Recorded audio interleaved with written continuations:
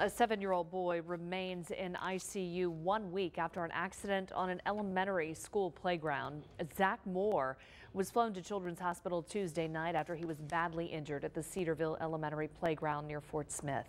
THV11's Laura Monteverde spoke with his parents. Laura, what are they saying tonight?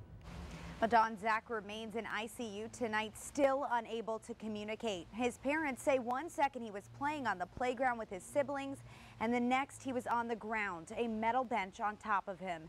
And as he struggles to recover, his parents struggle for answers.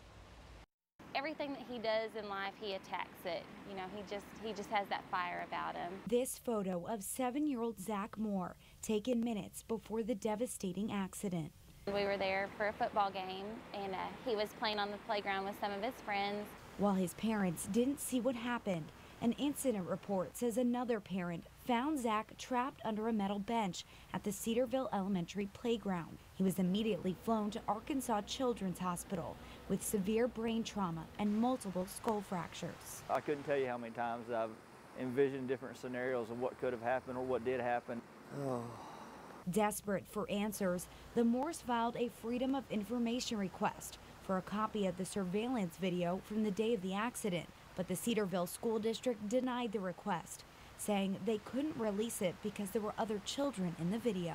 I just want somebody to tell me that knows exactly what happened. Just tell me what happened. While the Moores wait for answers, they ask for prayers. God works his miracles every day, and you know, if he wants him to come home next week, he'll come home next week. And you know, but for now, we're going to just pray that God leads the hands of these surgeons and these doctors around here to help him get the best possible care he can get.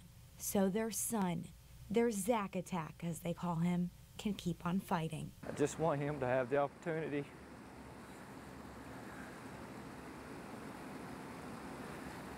to be okay, to be able to enjoy life.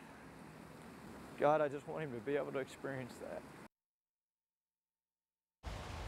The family filed a formal complaint against the school district after the request was denied. Zach's parents say they don't blame the school or anyone else for what happened. They simply just want some closure and more information to help doctors treat their son. Don?